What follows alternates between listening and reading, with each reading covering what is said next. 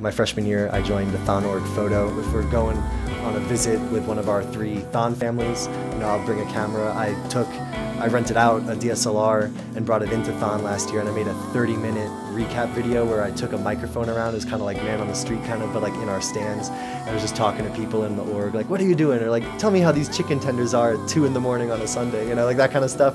But it put together like this half-hour video that like everyone has to remember that weekend. The dancers who were on the floor loved it, and they tell me that they still watch it, now because I kind of captured that weekend. So I'm definitely getting to take things from my class and from all my other experience with film and use it, through, in a philanthropy way with photo. And it's definitely, that's all stuff that's on my resume, and it's all great, but it's another experience that you really can't have at another college where THON is not like embedded into the culture.